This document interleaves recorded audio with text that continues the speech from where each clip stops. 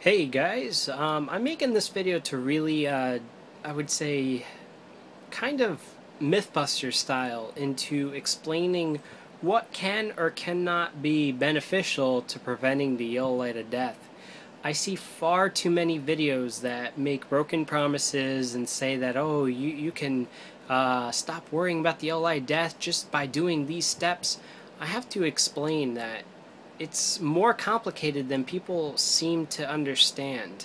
A lot of people out there, and I hate to say it, but the majority of people out there who are making these videos do not have any tech backgrounds. They're just gamers who are upset that their systems are failing and that they are just coming up with, you know, kind of common sense ways of solving a problem, but they don't understand the underlying issue.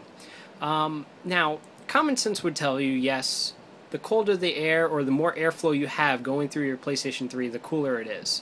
Therefore, you have people who buy what are known as intercoolers. The problem is, intercoolers don't do anything to prevent the OLED death. Yes, they do pass more air through the heatsink, however, it's not the airflow that is causing yellow light of death. A lot of people think this is what the problem is. Therefore, when you go on PlayStation 3 forums, you go on YellowLightOfDeathFix.net or whatever website out there, they all try to say that you're not keeping your system clean, therefore your system is dying due to your own fault.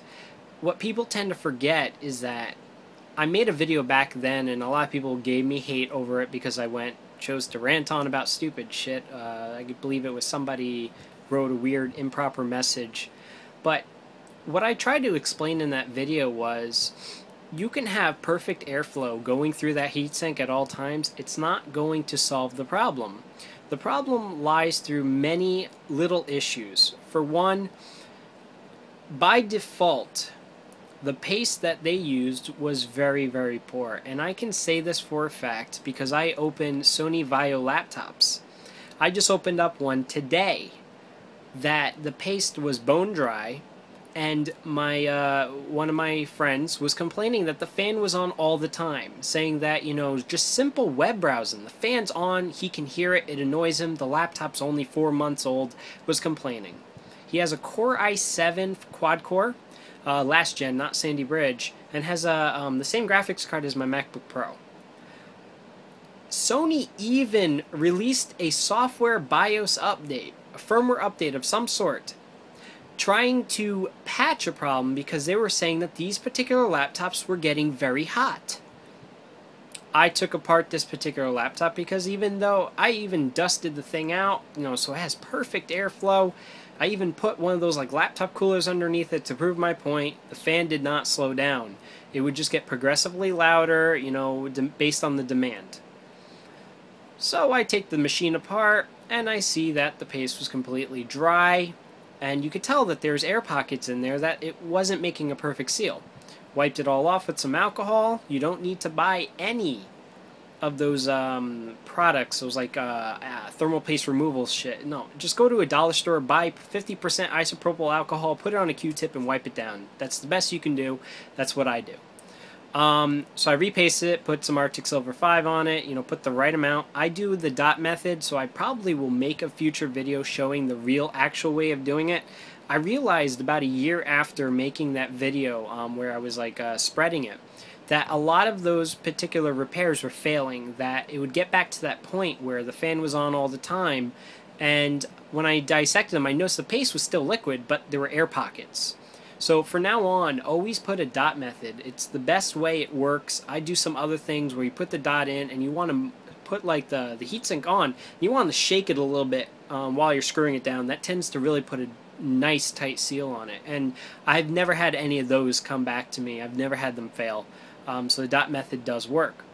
So I pasted his laptop with the dot method instantly. You can not hear the fan. The fan's running. It's running at slowest speed. A lot of laptop manufacturers do this now. They have it where the fan is running at all times. My MacBook Pro, same thing. They all do it. But you cannot hear it. But if you put your hand next to the vent, it's blowing out very, very hot air, which it wasn't doing before, which is why the fan was running even faster, because typically the problem used to be that it would get clogged, and then the fan would go faster trying to force more air through to cool it down quicker. But it can't do this if the paste is shot. If the paste isn't what it's supposed to be, if the paste isn't doing its job, the heatsink isn't absorbing heat. Therefore, you can have the fan blowing out like a fucking leaf blower, and it's not going to cool down your machine.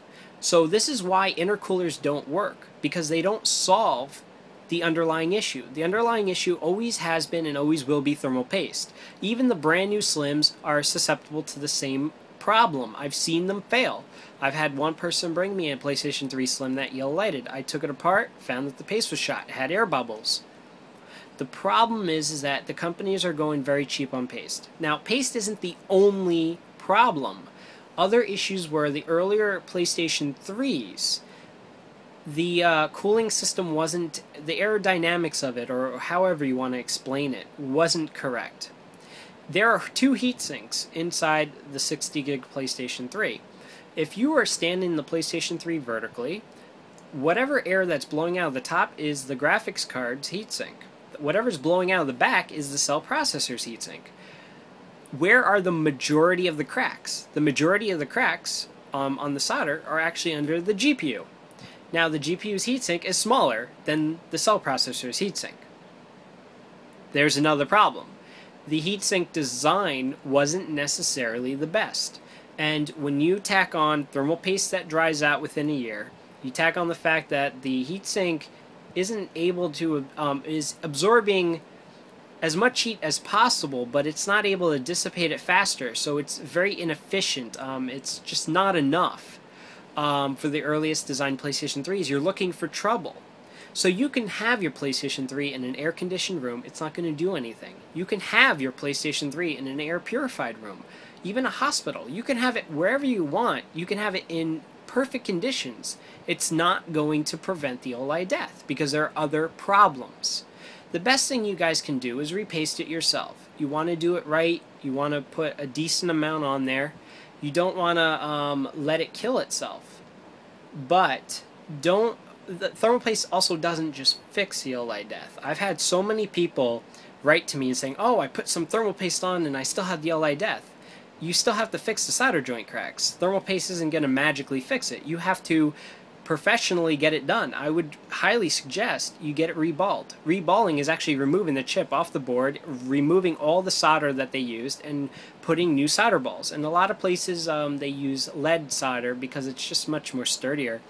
So they resolder it to the board, and then you just put new paste. That's the proper way of fixing it, but a lot of people don't say that. They're like, oh, just get a heat gun and just, pass it over. That's not going to fix it permanently. That may do a patch job, but it's going to break again, even if you put thermal paste, the good stuff, Arctic Silver, whatever. So I wanted to clear these things up. Don't think that the more fans you have blowing on your PS3, the better it's going to be. That's not the case. That's not going to fix it. So take care, guys. Look out for future content. Maybe a Sony rant will come soon, but just take care, guys. Bye.